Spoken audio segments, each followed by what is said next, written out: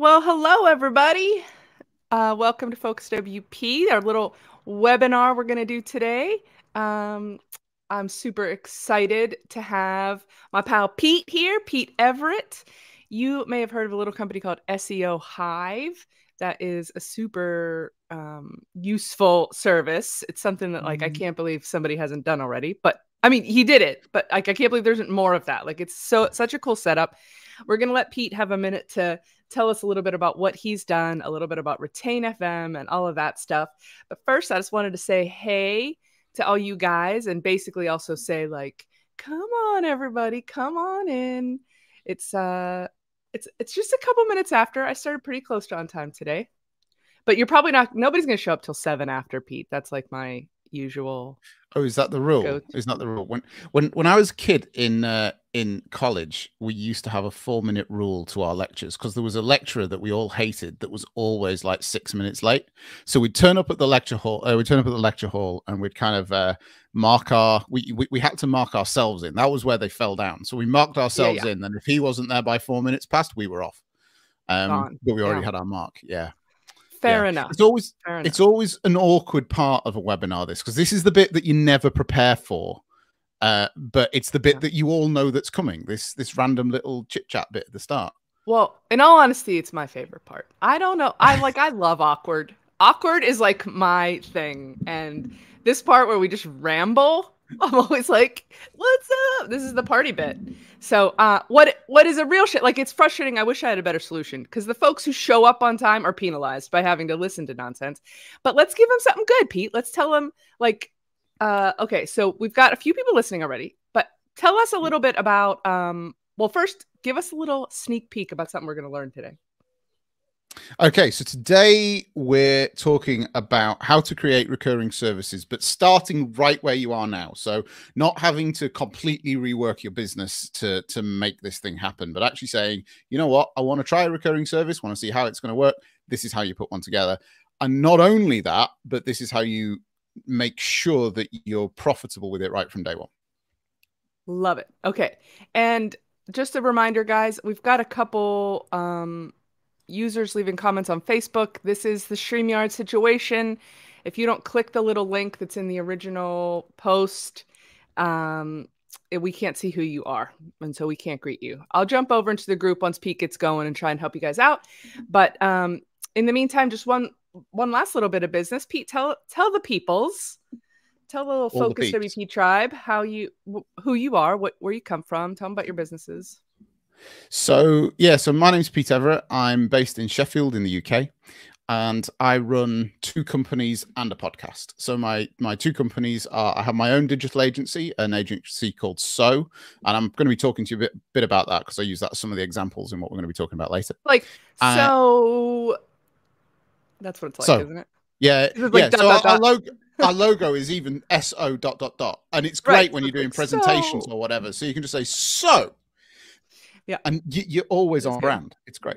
It is. It is good. It's a little. You'd be surprised how many people use the word focus in normal conversation. I enjoy that as well. It's fun. It is. It's nice. It's handy when it works out like that.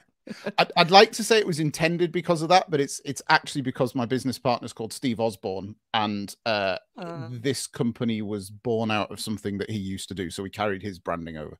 So I'd like to say that we'd preempted all of that, but we didn't. I suppose his mum did. Back in the day. Anyway. So his mom named your business, sort of. Yeah, sort of. So his middle name's Nigel. So I'm just pleased he didn't put that, because they'd be like, no. That'd be very different. Yeah. Snow. Snow. Yeah. It doesn't play as well. Yeah, no, it doesn't. So I do Tell that. Everybody what SEO Hive does a little bit. I do that. SEO Hive is my second business, and that is a white label SEO service. So we help digital agencies build streams of recurring revenue by doing the grunt work of SEO retainers for them, in a nutshell. It's awesome. It's a really cool service. So if you guys have questions as we go through this talk today, pop them into the chat. I'm going to put Pete's slides up whenever he's ready and then leave him to it. but I'll be in and out, and I'll be monitoring the chat. So if you have anything you'd like to ask him, or if you want to tell him like, whoa, whoa, whoa, say that all again, you know, whatever, I'll handle communicating those messages into him. So Pete, are you ready? I'm ready. Let's go for the takeover. Shall we? Boom. Okay, pal. I will be in the wings. If you need me, just holler. Will do. Cheers, Stephanie. Right. So, guys, thanks for your time. She really has left as well. I could say anything right now. That's amazing. Thanks for your time today. We are going to be talking about creating recurring services. We're going to cover what is a recurring service, looking under the hood of services, how to create your own recurring services. I have a recurring services planner. And now I'm just realizing I added a little bit to the end, which is about pricing recurring services, which we're also going to cover, but it's not on this slide. So we've got quite a lot to get through, but it's all logical. It's all straightforward. You know, it's, yeah, we'll get through that. So let's ask the dummy question first. What is an agency's recurring service? So on the screen, you'll see I've got a whole host of potential services that are recurring. However, I would say that all of those on the left-hand side aren't really recurring services. If I just get rid of the cross so we can see them all again, you know, yeah, okay, hosting, you can charge monthly for that, and it recurs. Domain names, you can charge annually for those, and they recur. Transactional email, licenses, care plans. Care plans is the nearest thing to a recurring service on that list. But what I'm really talking about today isn't the low value or lower value services that you may offer, like hosting, domain names, transactional email, etc. What I'm actually talking about is services that will move the needle both for your business and for your client. So that's why I've got the big red cross up here. Now, I'll fully take the point that depending on your care plan structure, the care plans could sit either side of the list. But my experience of it is care plans are still normally a relatively low budget sort of offering. Let's say less than $150 a month for argument's sake. So we're talking about significant recurring revenue rather than just sort of smaller recurring bills. So if we look under the hood of a recurring service starts with an input, and that's an input that happens each month. So I've put a few starters on here. So that might be a customer order. At SEO Hive, our entire business is based around the recurring orders of customers. You sign up to our service. When that monthly bill comes out, that's when the tasks get created and the work gets assigned for that month. You're paying in advance for something. So that's our input. That's the trigger that makes this thing happen. But likewise, that trigger could be something like a keyword position. So, you know, we have a process that boosts keywords. If they drop onto page 2, we have a process that then flags those to put them into the mix so that they go back up onto page 1. We do some work to get them up onto page 1, for example. Or it could be if you use like some of these design services like Dear Designer or Design Pickle or whoever, you know, their trigger is, well, the client submits a brief. So actually the recurring part isn't linked to your billing. You do get billed each month, but the work is triggered from somebody submitting a design request. Or there could be a whole host of those, hence the ... So once you've got that input, you then have the process, and that's where you actually get to work. Now, if you're doing that in-house, that means that you need some kind of SOPs in place, some kind of who does what, how does it happen, how does it get fed back to the client, how does the work get delivered. And, you know, if that's with SEO Hive, we do that through ClickUp, through the ClickUp tasks, and we have a whole SOP library in there. If it's Dear Designer or somebody like that, you know, they take the client brief, it gets sent to an account manager. That account manager makes sure his design is assigned, etc., etc. So you need that process, or you might outsource it. So that might mean that you need to pass information off to your outsourced partner. That might be a freelancer or a white label service or whoever. But you need that. You need to figure out how that mechanism works. So when there's some work to do, how does it get passed to the person that's going to do it, and how does it get done? And then you might have seen this one coming. The next bit is it needs to output. So you need some kind of delivery, whether that is writing content each month, whether that's outreaching for links, whether that's doing designs, whether that's you know, web development tasks, whatever. There's a delivery element to it that needs to be reported to the client, and that client ultimately needs to know the value of what it is that you've delivered. So I've put pounds and dollars there. I guess if you're doing designs for something that might be more implied than tactical. With SEO, it's dead easy because, you know, particularly if it's something like e-commerce, we can say, so this is what your sales were. Or if it's lead generation, we can say this is how many leads were generated this month. So they're the bare bones of it. And of course, because it's a recurring service, it needs to be able to repeat. You need to be able to go from the output right back to the input and loop through the whole thing again. Now, most people think, great, there's a recurring service, but there is part of the jigsaw that's missing from that slide, which often gets missed, often gets underestimated. And as agency owners, particularly if you're a agency, a solopreneur, or a small team of 2 or 3 people, this can be a bit of a killer for you. And that area is management. We don't really like talking about management. It's the very unsexy side of what we do, but it needs to happen, because if it doesn't happen, then you can get into quite a big mess. Let's not go into that. So through management, you need to consider communication, both internally with your client, the reporting element. How does that get sent back to the, does the client understand the reports? What happens if a report contains bad news, for example? Any form of delegation, particularly if you're managing teams where people might go off on the sick, or might have holidays, or, you know, a freelancer can't make it in, or somebody lets you down.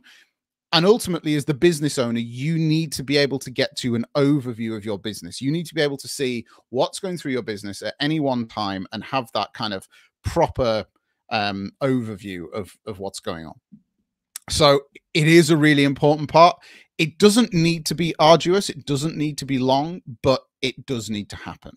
So you mustn't forget that when you're thinking of structuring your services and when you're thinking of pricing your services. So structuring a recurring service. Here we go. This is where the real meat of it gets into it. So when you're thinking of structuring your recurring service, put yourself in your client's shoes and think, okay, we've got a client. Our service does X. That might be, it could be anything. Our service does X. Before a client gets, or we can do any work for a client, what is the information that we need in order to get going, and how are we going to collect that? You could even put in there, how does the sale happen? Is it something that you need to set up in your payment software like Xero or QuickBooks, or is it something that actually you can sell online through a through a Stripe Pay gateway or a WordPress plugin? Or how are you going to sell it? How are you going to sell it? How are you going to get the information that you need so that you can get started? Then secondly, is there a process that you need to go through when you have that information before you can start getting on with work? So for SEO Hive, you know, we always do some SEO health audits. We always do some keyword research. We always validate the choices of services that clients have chosen, that kind of thing. So that's something that we put in what we call our onboarding period, our onboarding phase. I've called it startup phase here because point 1 was onboarding. I want to give it a different name. If you don't have any of that stuff, that's fine. If you're running a design service, and you don't actually need anything, you're just waiting for the first brief, you can completely pass point 2. You can just skip straight to point 3.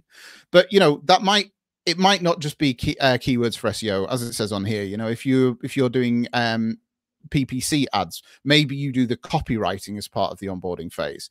If you're doing marketing funnels, maybe it's writing the emails. If you're doing paid social, maybe it's about designing those ads. It could be, again, it could be anything, but really you need to figure that out when you're planning out what your service looks like. And I'm going to help you with that in just a minute. So once you've sold something, somebody's actually on the service, and you've processed anything you need to process to actually get on with your job, what is then the monthly process? What's the scope of work for each month? How is that communicated or confirmed by the client? Do you need them to approve tasks? Is there an approval process for design proofs? How does it work? Who does that work each month? And how do they know if there's work for them to do? Because you don't want a service relying on you if you're going to be off on holiday, or you're going to be sick, or, you know, if as the management team of the company, it's not really good for you to always be for the production side of things to be fully reliant on you. So how can you automate that a little bit? And that's why in SEO Hive, we use ClickUp. It can do all of that for us.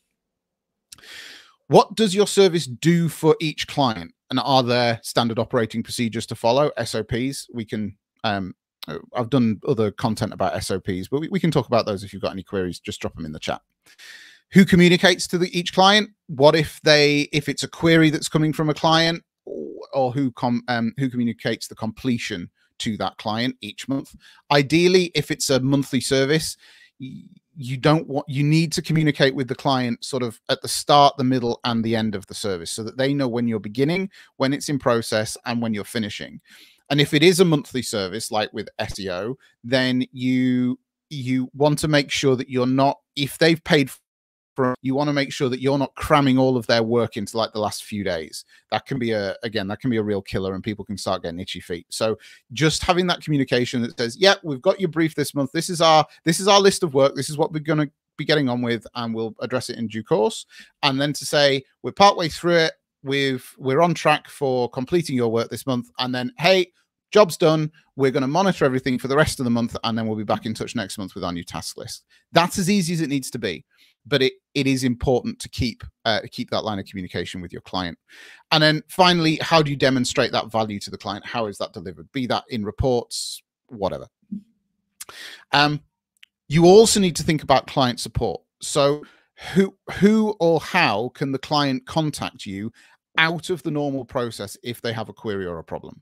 So that might be that they need to pause payment, or it might be that they really love what you do and they want to onboard 6 more, but they're unsure about how to go about signing up in bulk. It could be anything, but you're responsible. This is your job to make sure that they have the mechanisms in place to communicate with you efficiently. All right, this is the last page. I hope I'm not boring anybody with this. So the next thing to consider is offboarding a client. Now, I know we don't want to think about clients leaving us, but the reality is recurring services do have a churn rate. Clients won't remain clients forever. Some clients will stay for a lot longer than others. I fully take that, but almost no client will stay forever. And again, it's part of your job to make sure that the process for them leaving is just as easy as the process for them starting. So what is your process? How can somebody leave? What are your rights? What are their rights? And then crucially, if somebody is leaving your system, how do you make sure you're not paying for things for clients that have previously left? With it, that's something that we learned the hard way with SEO Hive, when we ended up paying for a load of seats on software that we very quickly twigged were for unpaying clients, but we did lose a month or two's fee on them. So voice of experience talking there. It needs to be professional. It needs to be clean. It needs to be non-emotive, but just having that process in place to say, yep, thanks for your business. Here's how we end things. It's a really professional thing to do. And then last but not least, put a process in place for referrals. What is the process if somebody wants to share your service with their counterparts, with their colleagues, with their peer group, whoever? Do you offer affiliate commission? Do you offer a sign-up commission? Do you give them credit off their next monthly fee? What's is there an incentive there? What's the process for that? How do you monitor it? Making sure you don't pay too much commission, all of that kind of stuff. And then lastly, what's your process for collecting case studies and testimonials? Because as you grow this, as your business gets busier because of these services, your own marketing will be the first thing to start dropping off the list. So actually, if you can have a process in place that, let's say, on the 3rd renewal automatically goes to approach your customers to say, hey, you've used our service for a quarter now. How would you feel about leaving us a case study or a testimonial? Are you happy with that? We've really struggled with this with SEO Hive because we're a white label service, and not everybody wants to admit to the fact that they are outsourcing the work. I mean, what happens if their client finds it, kind of thing. So it is something we've struggled with, but actually we've found that getting little testimonial snippets where it's nondescript about which clients are being worked on, people are a lot happier to give. Actually doing full case studies is a harder nut to crack, just being honest with you. Right, so Steph, that's about halfway. That's the first section done. When we come to the end, I've got a couple of planner documents, and one of those is about what have I called it? What the hell? A recurring service planner, RSP. That's it. Recurring service planner. So that's going to be The old available, which will take RSP. you through all of those bits. Yeah. The old RSP. RSP. Yeah. Uh-huh. Yeah. Um, so this was awesome. I was thinking about this in relation to Focus WP as well. Same issue with like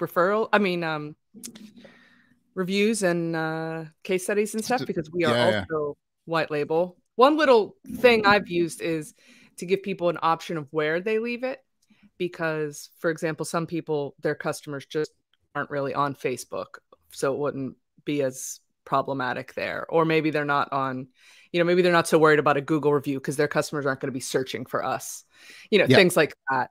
So Great that's idea. been a little trick that's helped, is just to say, like, leave us a review that like our people can see, but your people don't see. So anyway, that's a little thing we've used. But yeah, I get a lot of the things you said. This is awesome.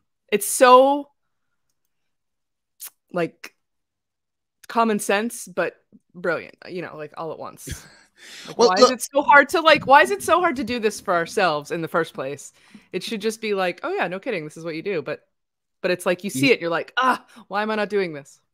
you're dead right. And you know what? One of the hardest things that agencies face is making change. So actually, if you can make that change as easy as possible, look, if you're starting with recurring services, don't one Monday morning, for God's sake, or Thursday afternoon, wherever you are, don't just scrap all your projects and say, right, we're doing recurring services from now on, because that's just that's like a recipe for disaster. Just start with a recurring service and offer it to clients that you enjoy working with, and start building it up slowly, and then you can start a second recurring service or an option to that first recurring service. You can always add complexity later, but make it as simple and as easy as you possibly can to start getting clients through, so that you start demonstrating value, you start getting some testimonials. That makes it easier to sell to other people, and all of a sudden it starts to build up this momentum. Yeah, totally. Another little thing I want to say about the communication bit that you had there. We have a standing rule at Focus with our with the traffic manager and with every open ticket gets an email every day. Just as like Brilliant. that just takes a little bit of the thinking away from it, because you don't have to think like, oh, should I email? No, if they have an open ticket, you send them an email, even if the email says, still working on this, like, just so, because the most frustrating thing for someone who is enlisting your services is to be like, wait, are they doing it? What's going on? What's happening? If they want to put it on you and just like have it not be on their brain. So if you can keep that little steady string of communication so they know what's going on, and they can deal with their client accordingly, then that makes people happy. Yeah, dead right. Fully agree. So yeah, I hope everybody that's watching has got something out of that, and hopefully is maybe a little less intimidated by the idea of starting a recurring service in their business, because it doesn't need to be a big a big difficult thing. It could be something really small, really simple, but it starts to bring that recurring revenue into your business, which is so key for riding out things like sessions. Yeah, for sure. Those of you in the chat, those of you watching live right now, what are you thinking? What are you thinking about possibly adding on as a recurring service? Has anything come to your mind that you could potentially offer someone that you could do in a repeatable way? Drop it in the comments if you're thinking of something, and maybe we can have a little chat about it. And then, Pete, what's happening? What are we doing next? Where to? Right. So, okay. Right. I'll go through the pricing stuff, and then we'll get on to anybody's examples and stuff that they're putting in the chat. All right. Cool. Right. All right, I'll leave you to it. Cool. Thanks, Steph. Right. Here we go.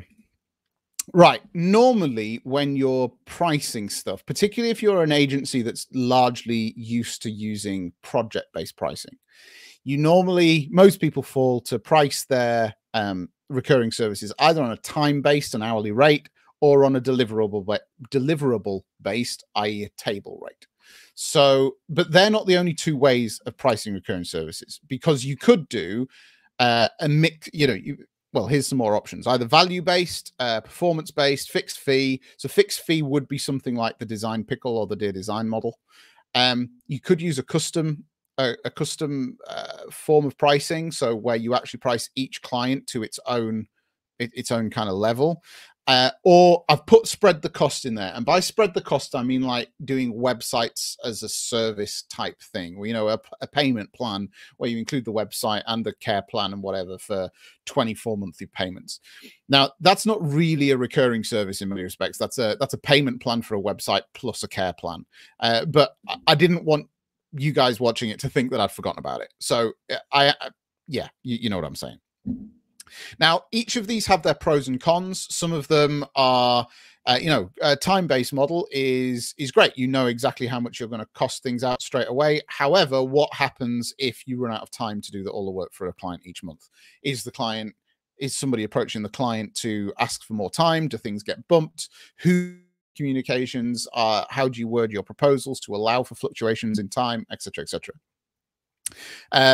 Deliverable based, again, you know, what if those deliverables, so that might be 4 blog articles each month, what if those deliverables are based on a client approval? So actually the deliverable that you work to might not be 4 blogs a month to get live, but it might be 4 drafts of blogs to get to the client. And then if they hold things up, you've still delivered your side of things.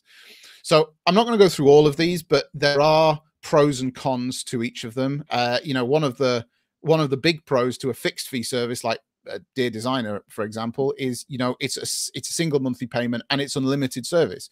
As to sign up design agencies, it's brilliant. However, the downside is, you know, they charge it's £550, so I don't know what that is in dollars, about $650, I guess, each month. Well, you know, I could hit them with a new design task every day of the month, including the weekends. So they could be massively out of pocket just from the work that I send them. So if you're starting with this, you might need to think about that, because that fixed fee needs to, you know, you might need to put something like a fair usage policy in place, or a total number of tickets each month, or whatever it might be. So you do need to think these things through a little bit. Right. However you decide to price, and this is the bit that becomes really important. I'm going to start talking to you about some maths, or math if you're American. My head works this way, so I find this stuff quite simple. But if you got any queries at all, I know math isn't some people's strongest suit. That's not criticism of anybody. It's just we all have different strengths and weaknesses. Pop a comment in the chat and I'll try and explain them as at the end as best I can. So to calculate your base price, the first thing you need to do is figure out what all your costs are. So when you've got your process down and you know who's delivering what, then make a list of the costs that are involved in that. So that could be suppliers, it could be staff, it could be software.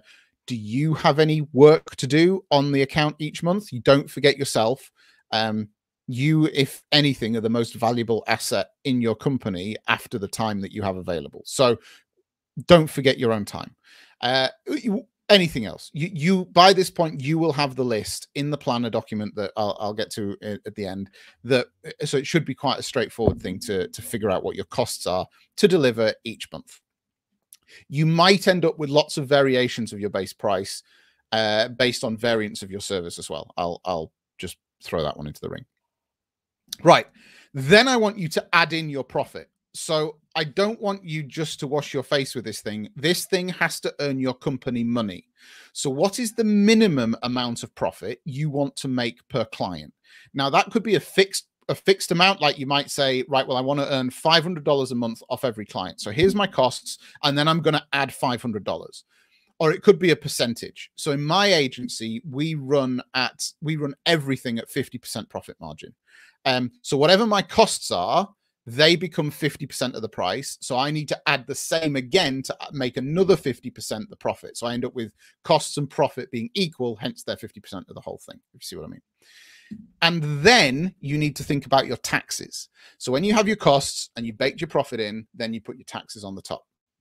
So in the UK, we charge VAT. In America, you might charge sales tax, depending on which banding you sit in. You'll need to figure out an allowance for corporation tax. And if you follow Mike Michalowicz's profit first model, which I do, which is why I've baked profit into this already, then he would also say that the company should be responsible for its owner's personal taxes. So I also put an allowance in for my personal tax, which the company pays on my behalf. So when you've then got all of those three things together, that then becomes your base price. So that means that you cannot sell this for any lower than what that number is. Okay, so let's put this into a real world example. So I've said it again, Stephanie. So here is, I'm going to run you through one of the base prices that I use in my agency today, right now, for a 4 article a month SEO agreement. Okay. So the first thing is my costs, right? We have 2 freelancers that are employed, 2 copywriters that are employed in our agency, and we have a book of freelancers that we can supplement. So I know what the maximum rate is I would need to pay for each article. We have those agreements in place. So I know how much that is. So I have a table rate for that service, X amount per article, okay? Or per hour, or whatever you want. Because we then have SEO software, we pay a lot of money to SEMrush each month, but it's baked into our business. We couldn't live without it. So I put a contribution for that software from every client into my costs. Now, I don't want those costs to go up and down each month. So I use a fixed contribution. I'll give you what the numbers are in a minute. I give a fixed contribution to each for each client, which means I'll probably end up making a little bit of money on it at the end of the month. But actually, it's not really there for that. It's just there to cover the cost.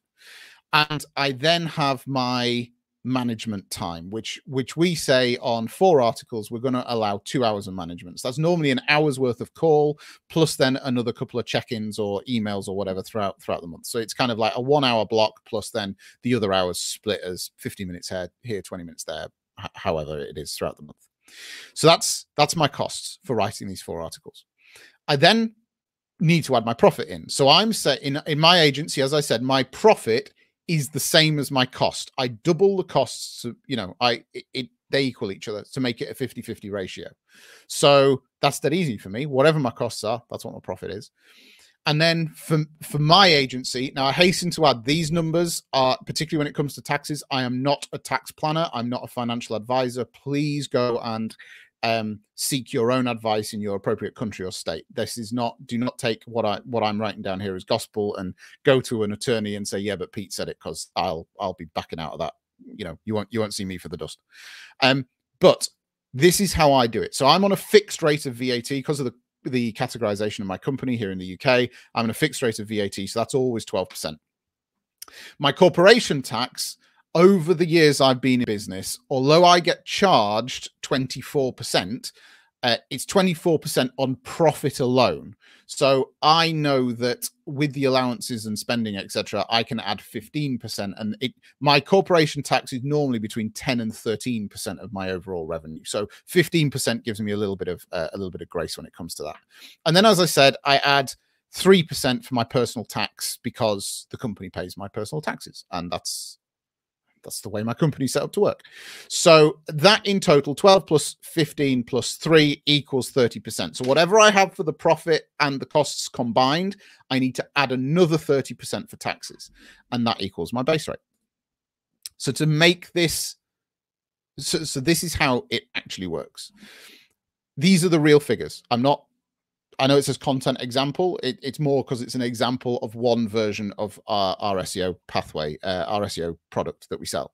So 4 articles a month will cost me, as the agency, £225 to get those 4 articles written. That's if one of our freelancers that's on a slightly higher rate than our paid employees has to write all 4. That is the maximum I would be charged for that. As I said, I charge every client a contribution for software. So that is £75 each month for the software. I charge that to everybody. That's non-negotiable. It just gets, it's not itemized on the bill. They just get a bill for the standard fee. But in my maths, it's a standard fee across everybody.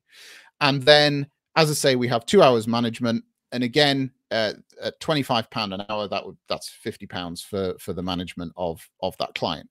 So my costs for each article, for each block of 4 articles each month, are £350. As I said, I'm working on a 50-50 profit ratio. So my profit needs to equal my costs. So because of that, my profit, I will then add on another £350. And that's my money. That's the agency making money. Okay. And then that gives me a total of £700. And then I need to calculate my taxes on top of that. So I take the 700, the cost plus the profit, and I times that by 0.3, which gives me the taxes at £210. So that means my base price for a 4-article SEO retainer for any client, the minimum I can charge it out at is £910 per month. That is the base rate. I cannot go beneath that. Otherwise, the first person that starts losing out is me, because aren't going to change. So that's my profit being squeezed. And if I go too low that my profit gets squeezed, then the taxes that I have to pay will wipe out the rest of that profit and eventually start costing me money. So that's why it's so important to understand this. Now, just because this calculates out at £910 a month doesn't mean that that's exactly what I have to charge the client. What it means is that's the lowest I can charge the client.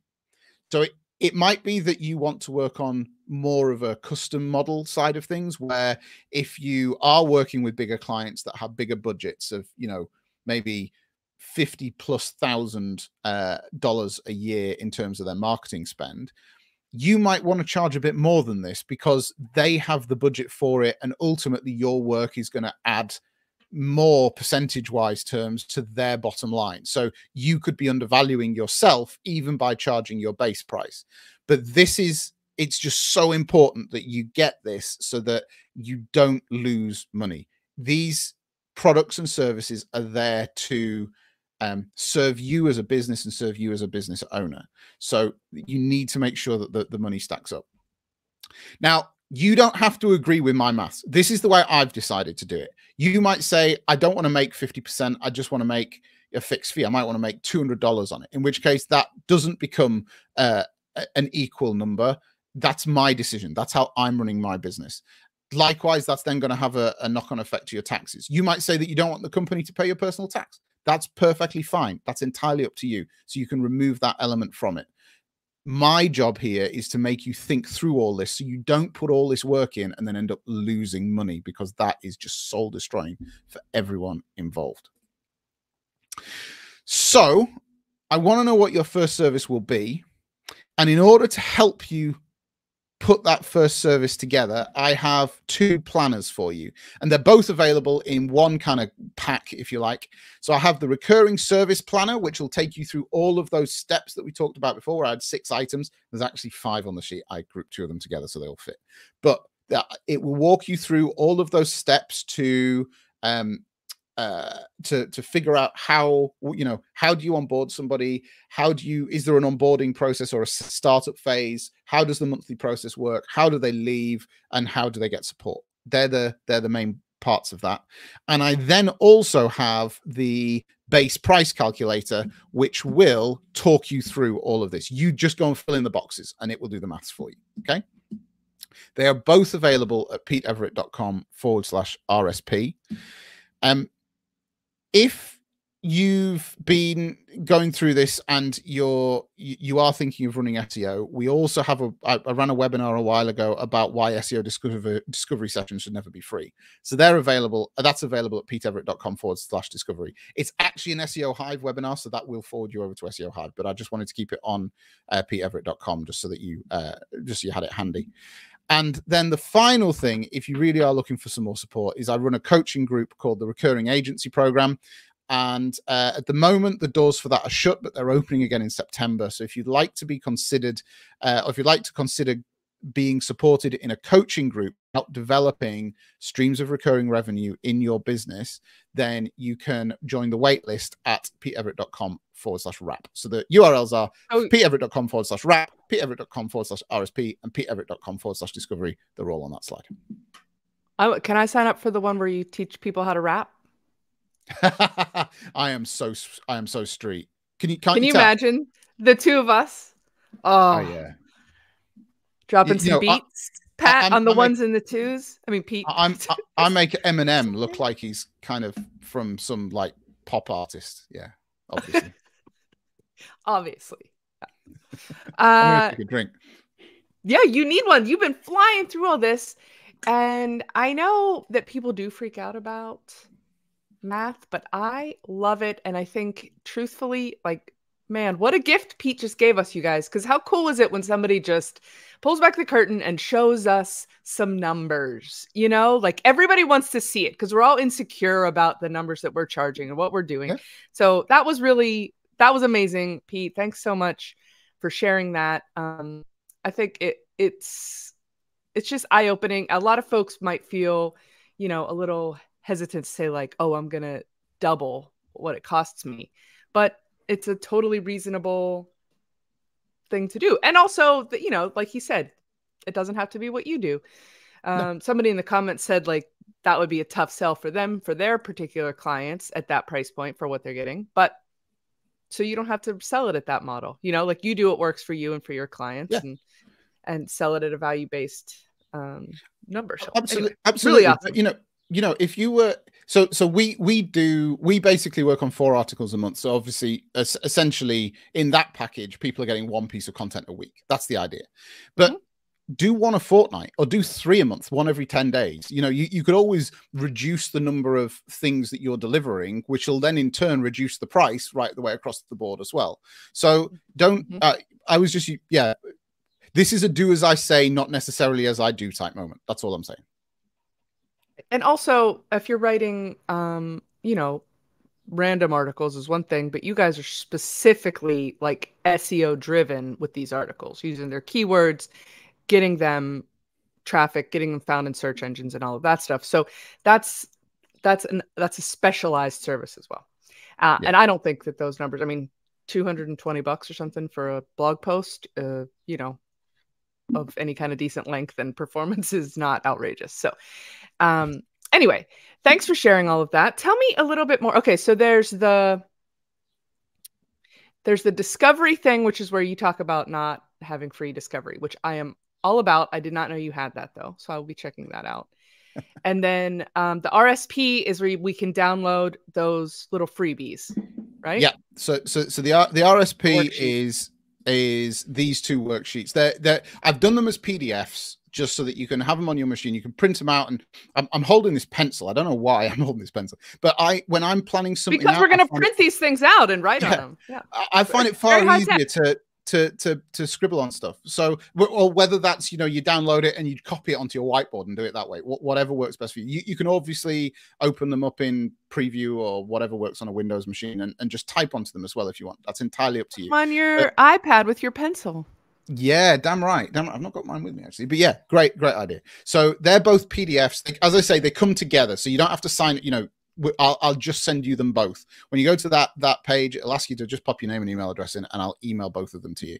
And hopefully they're helpful to you. Love it. That's super helpful. And then your course, or it's not a course, it's a program. Explain a little bit more about how this works.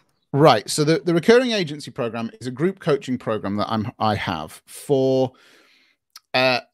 and the purpose of the program is to develop a toolkit. So both of the resources that I've shared with you here, I developed with the current cohort for the recurring agency program. And it's essentially it's a group coaching program. We meet twice a month on Zoom. We have a Slack channel and community where we can support each other. And basically, it's a whole group of people that are either wanting to start recurring services in their business or improve the recurring services they have in their business. I've mapped out an entire roadmap, and it's got something like 61 different points on it. So we're going to be creating a tool or a process for every point on the map. But of course, that's going to take some time. And the recurring agency program is basically the forum by which those things get developed. What do you mean by a point? You got 62 points. Is it like this point is where we develop an SOP for something, and then this point is where we talk, like, or what do you, how are the points? Right, so it's by point. So I've actually had it worked up as artwork. So it is a road, and along each road there's like a stop, if you like, and each stop Yeah. has a different looks at a different part of running your business with recurring services. So there's a point about marketing, there's a point about creating your services, there's a point about sales, there's a point about scalability, and then within each of those sort of waypoints on the roadmap, there's then a varying number of sections. It's broken down into a varying number of steps. So we're going to be creating, if you add them all together from start to finish, there's I think 61 or 62 of them from memory. So we're going to be creating resources. Some of them will be theoretical and more videos and guidance. Others of them will be actual tools, like the two worksheets, the two planners, that you can use. And yeah, you can go from start to finish. It is a work in progress, I'll be honest. You know, we're going through and working through these things with the agency group, with the coaching group, but it's you know, at the minute we launched it. We're in our first iteration at the moment with a good group, and my focus isn't to constantly sell it. It's to you know, get some agencies in there. We work together, we start to understand each other, we start to create some relationships, and then we'll add in another cohort, which as this says, the doors reopen on September the 1st. So we'll open the doors for a couple of weeks, and then it'll close down again, and there'll be another cohort that will come in probably just before Christmas. It'll either be Christmas or the New Year. Haven't decided on that one yet. Yeah, so yeah, that's actually quicker than I expected, because it's, I mean, just to run some quick maths. It's just math once, Pete. Come on. Math. Well, no, it's maths. It's mathematics. MATHS is just awkward to say anyway. Maths. You see, this is one of those things that we're going to have to agree to disagree on. Although we both agree that the Scottish say Earl Grey and make very hard work of it. Earl Grey. Yeah, there you go. See, That was my favorite thing I learned in Scotland. You can agree I nailed it. Oh yeah, absolutely. I could see the tartan. I mean, you've already got the red hair. You just need the tartan hat. Oh man, I don't even remember what question I was asking. This is so ridiculous. Also, when I met Pete, I was somehow surprised that he had a British accent. For some reason, he looks American. I don't know if American is the right word. I just expected you to not be British. I don't know. I look American. I'm not gonna. I'm American. I'm too many people. American. You drop the A, don't you? And you just have an apostrophe. In fact, it should be the US apostrophe. It should. Yes, us. So this is awesome. Thank you so much for coming and sharing, guys. If he gave us all of this for free in this webinar and just like a little over half an hour, can you imagine what's in his agency program? So anyway, thanks, Pete, so much. PeteEverett.com. I believe you've said your website and your name about 1,000 times. We should have had a drinking game for that, because it's every time he says PeteEverett.com, take a shot on the replay, guys. I mean, it's a bit early for that for me, and it's only 10 to 5 in the evening. But you're in the US, so I'm guessing it's like coming up to noon for you. Yeah. But you know what I always say is you can't drink all day if you don't start in the morning. This is true. Or it's wine o'clock somewhere. Exactly. So anyway, thanks so much for coming. If anybody else has any questions, I assume PeteEverett.com is where they get a hold of you, or you are in the Focus on Your Biz Facebook group. So if anybody wants to message you there, thanks bunches. I will see you around the groups. See you later.